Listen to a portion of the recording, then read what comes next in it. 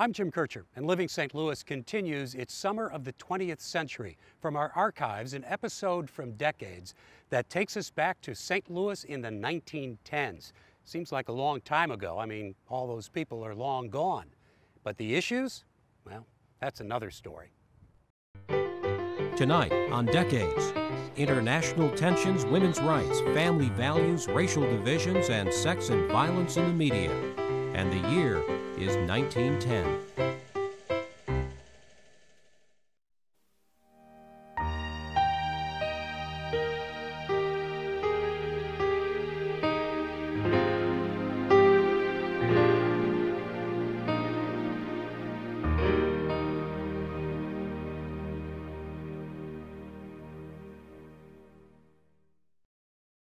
Decades was a co-production of the Missouri History Museum and the 9 Network of Public Media. When you look at the 20th century timeline for St. Louis, you have a World's Fair, a World War, the Roaring Twenties. But we knew when we were doing this series as we approached the year 2000, we needed to look behind and between those big events. I mean, how did we go from the corseted lady with a parasol to the flapper with a cigarette? So when you look at the teens, you do find a time of change. And not surprisingly, a time of conflict and uncertainty.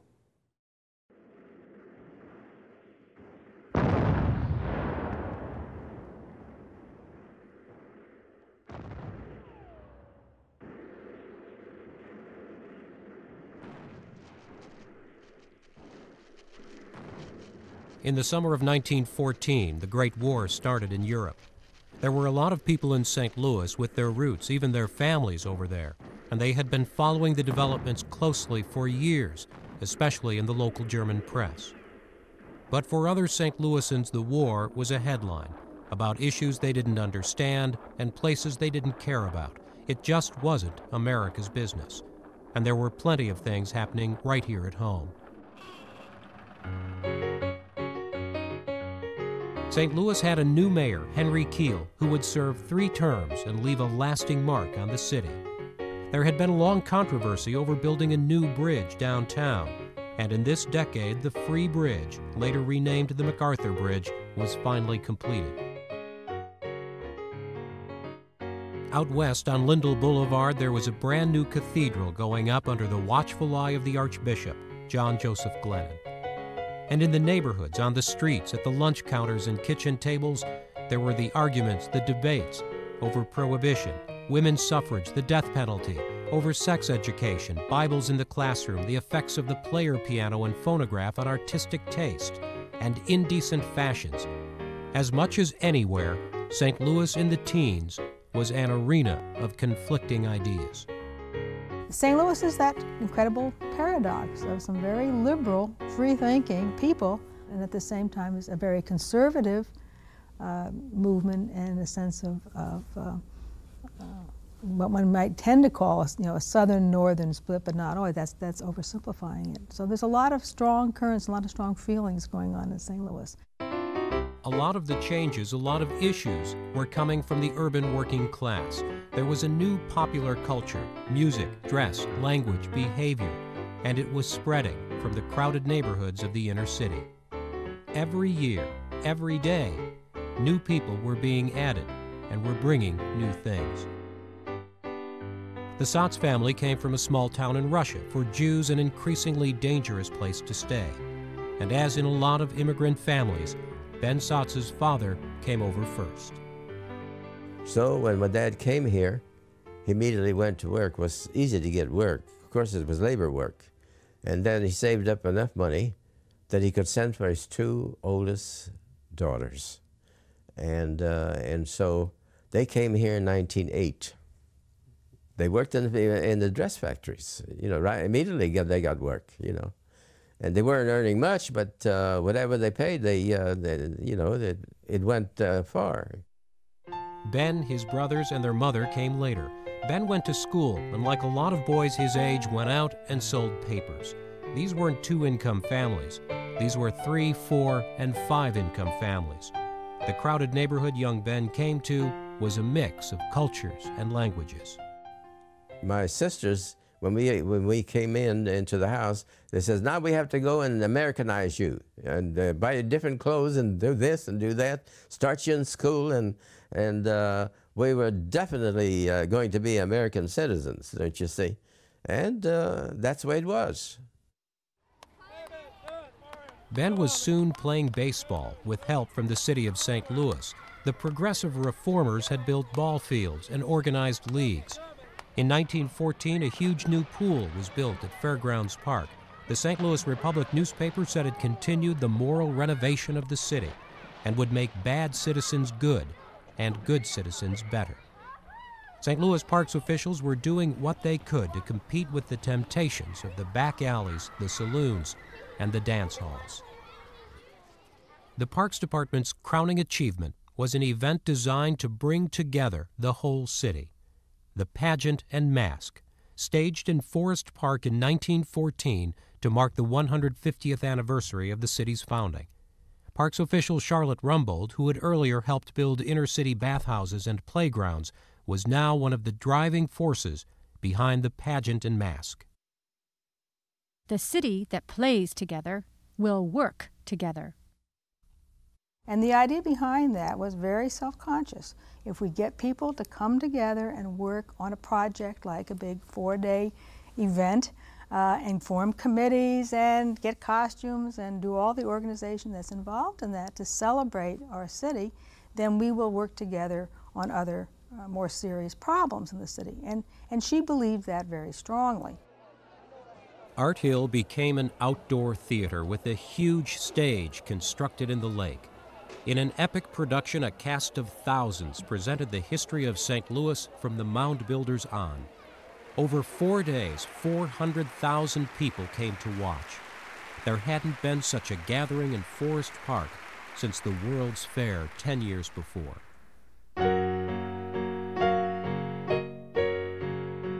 In the years after the fair, Forest Park underwent a major transformation. It was supposed to take a year, but took nearly a decade. The end result was very much the work and the vision of the new Parks Commissioner, Dwight Davis. He opened up the park to the people, a public golf course and tennis facilities, but in a landscape setting still beautiful to walk through. Davis didn't want a zoo in the park, but Mayor Keel did, and it was built up around the World's Fair birdcage, with pennies from school children helping to buy an elephant named Miss Jim in 1916. 3 years later, the Municipal Opera became a permanent fixture, and the modern version of Forest Park was complete. It was what the reformers like Davis and Charlotte Rumbold believed it should be, a place where all St. Louisans could play together. But Charlotte Rumbold wasn't around to enjoy it. After the pageant and mask, she went to City Hall to get a raise, but opponents on the Board of Aldermen cited her gender and her politics and turned her down. Women's groups rose in support, but what women still could not do was vote anybody out of office. The aldermen held their ground, so did Charlotte Rumbold. She resigned in 1915 and went to work for more money in the city of Cleveland, Ohio. After all, I am not sorry to have had the issue made on the fact that I am a woman. It is a splendid thing to be a woman in these days when we have to go to the trenches for our citizenship, our equal pay for equal work. I rather like it.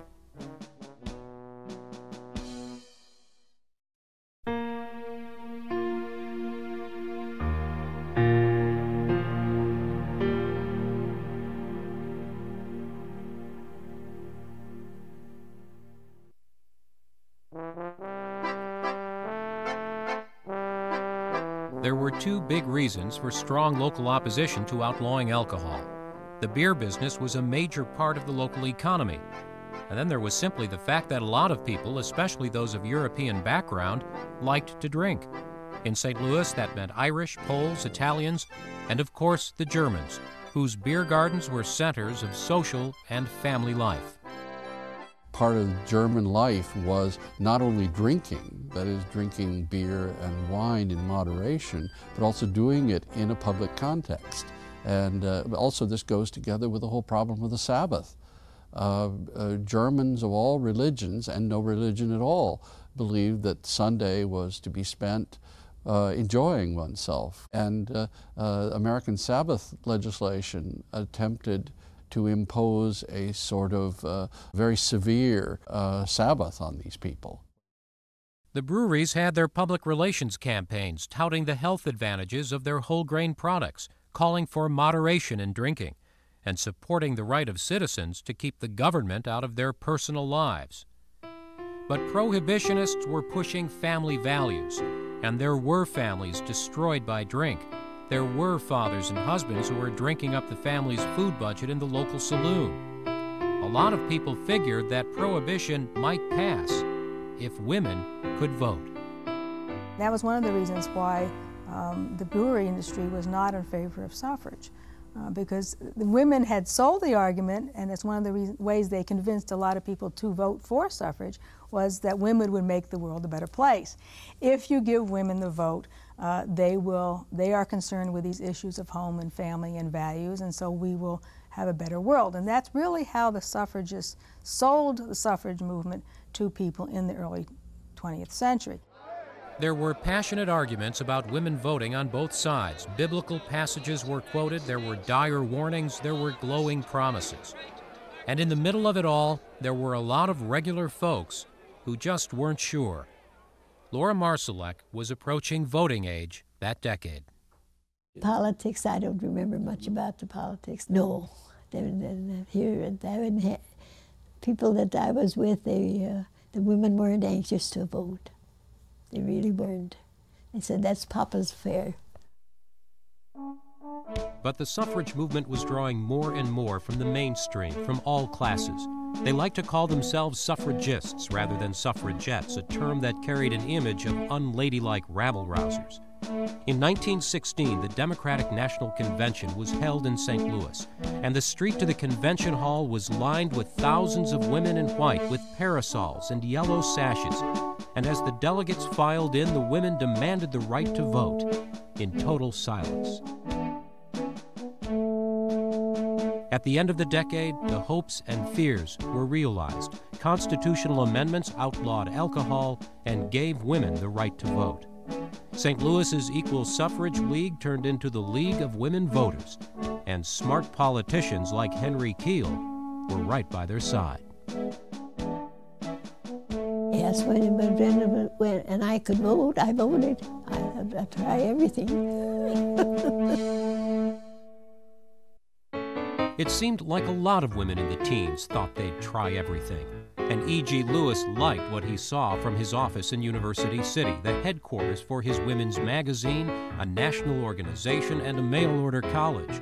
Lewis was a shrewd operator of various ventures and schemes in his life, and he knew that women, even without the vote, had power, economic power, and a growing sense of independence.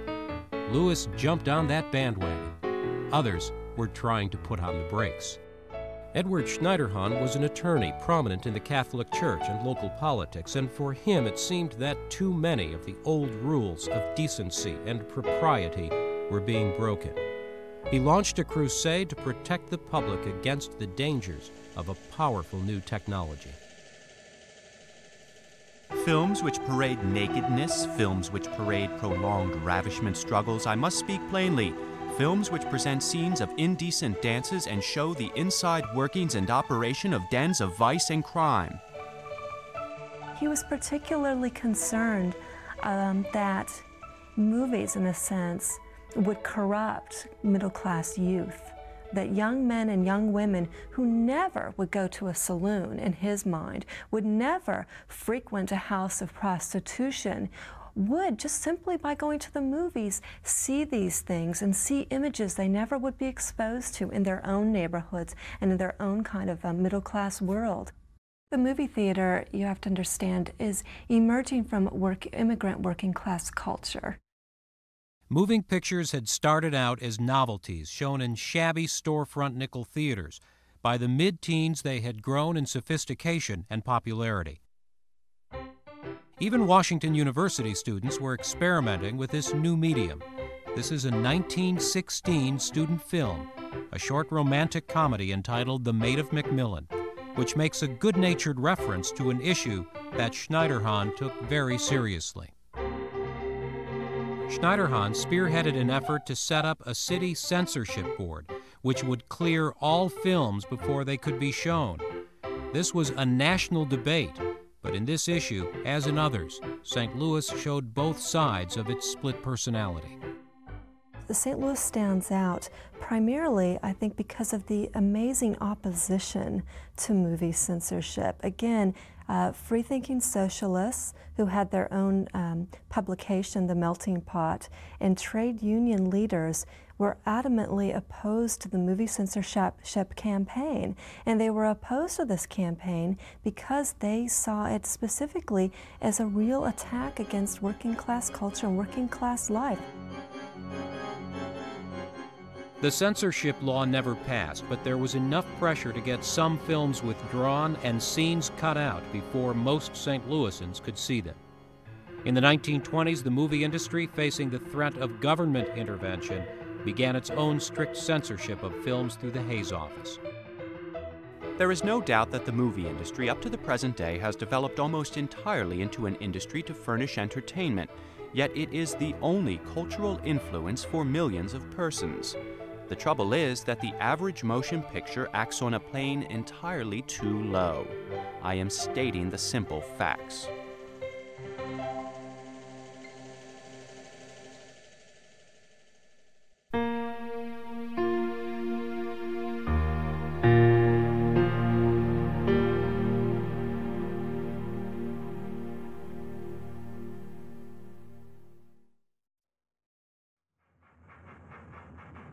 In 1917, a 5-year-old boy named Jefferson Lewis got on board a northbound train with his family and became part of the greatest migration of African Americans since the end of the Civil War. I was born in Meridian, Mississippi, and my mother and them and all the people in the South was calling St. Louis God country. Southern blacks needed jobs, northern factories needed workers. Chicago, Detroit, Cleveland. But St. Louis wasn't quite all the way north, and yet while the schools here were legally segregated, there were schools for everybody. Sumner High School had been built for black students back in 1875. From the Civil War onward, Sumner High School is a major attraction for migrants wanting to provide educational opportunities for their children. So while it could be considered Upper South, it did not have as oppressive forces going on here as you found in the Deep South. Although African Americans had always been part of the St. Louis population, never had they been so numerous and so visible. You go from not having a race problem to all of a sudden having a race problem. And of course, in reality, it was not all of a sudden. It had always been there. The migration prompted an effort to help out the new arrivals. A group of black and white social workers formed what they called the St. Louis Committee for Social Services among colored people. And this organization is the precursor to the Urban League in St. Louis. They state that they want to perform their work quietly, without fanfare, okay? They feel the need for this, but there is a strong sense that the city-wide is not yet ready to deal with the racial issue as a whole. But one idea was put to a citywide vote in 1916. Neighborhood associations and realtors advocated imposing a system of mandatory residential segregation on a block-by-block basis throughout the city. Although the Supreme Court would rule such laws unconstitutional, St. Louis voters approved the measure by a landslide. The idea of citizens voting directly on such issues had come from the reformers, but they had never intended this new power to be used to divide the city. The disillusioning part about it is that they weren't sufficiently sophisticated in understanding that people will vote their racial prejudices, they will vote what they see are their economic self-interest. It isn't as simple as some of the progressives, I think, thought it was. It's not that easy to change the way society operates. The low point in race relations came in 1917 across the river. The influx of black workers was changing things in these company-dominated towns, changing politics and the job market. Many union organizers didn't want the new workers, and the companies could take them on and let them go as needed. What you had going on in East St. Louis in the 1910s was a strategy to manipulate black labor for purposes of preventing unions. And when white union workers would leave the jobs, they were being replaced by non-union black workers who were brought up from the South. That's what happened during a strike at the Aluminum Ore Company that year, and the growing labor and racial tension exploded on the night of July 2nd. White mobs, touched off by the shooting of a policeman and by exaggerated rumors, killed and burned their way through a black neighborhood. It was that very night Jefferson Lewis's family arrived from the South. Where we were standing, we could see different people running and hollering, colored people. And they were getting down in the weeds that they were hiding from, and the guy would run and shoot. You didn't know what to shoot. You just see the smoke and hear the shot. The official death toll was nearly 50, 8 whites, 39 blacks. There may have been more.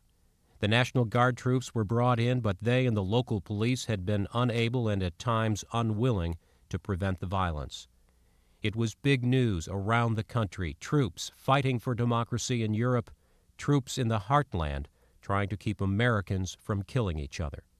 Some theorized, perhaps they hoped, that it was German spies who had stirred up all the trouble.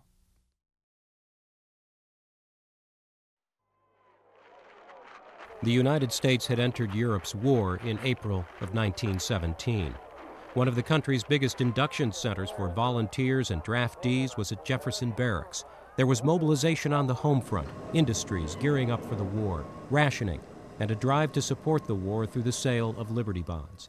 And there were those who felt that if you couldn't fight the Germans in Europe, you could be anti-German right here at home. In Collinsville, Illinois, a mob lynched a German worker. They had heard he had made remarks against President Wilson. But even things that didn't have anything to do with politics came under attack. Schools stopped teaching German. Streets with names like Berlin and Bismarck got new names. There were moves to ban German books and newspapers, even the playing of Bach and Beethoven. The war, in effect, licensed a lot of hostilities that otherwise would not have been permitted. And it also was an insult, of course, to these people because they felt themselves to be highly patriotic. And if anything, they felt themselves more patriotic than the people who lived next to them. Many German Americans, Southside butchers and millionaire brewers alike, were visible and vocal in their loyalty and their support of the American war effort. But by the end of the decade, what had once been a proud, prominent, and colorful part of St. Louis's identity and image had in many ways been wiped away from view. It was much more now a place of Americans for Americans, no hyphens allowed. 1,075 St. Louisans had given their lives by the time the war in Europe came to an end in November of 1918. Americans had helped win the war, that they knew, but they had also helped change the world more than they could begin to realize. And some of those changes were already getting back home to St. Louis even before the soldiers did. Waiting for them back home were many women who had fought their wartime battles in the factories and in the Liberty Bond campaign. And when suffrage came up for a vote, few politicians were willing to stand up to say that women did not deserve or could not handle the right to vote. And there were the Civil War veterans in St. Louis, both Union and Confederate, now in their 70s and 80s.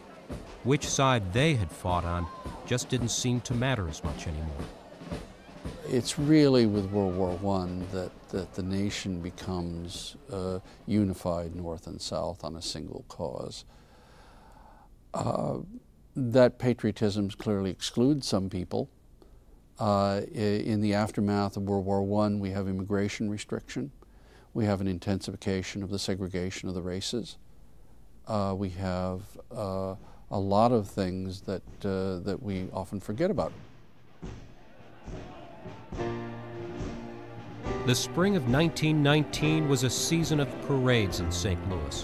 When they had marched off to war, they had left a place still firmly tied to the 19th century, but so many of the old ties had finally snapped, and the 20th century had broken free and was shifting into high gear. They had been the children of the World's Fair. They would be the young men and women of the Roaring Twenties. They would raise their children in the Depression, and they would send those children off to war.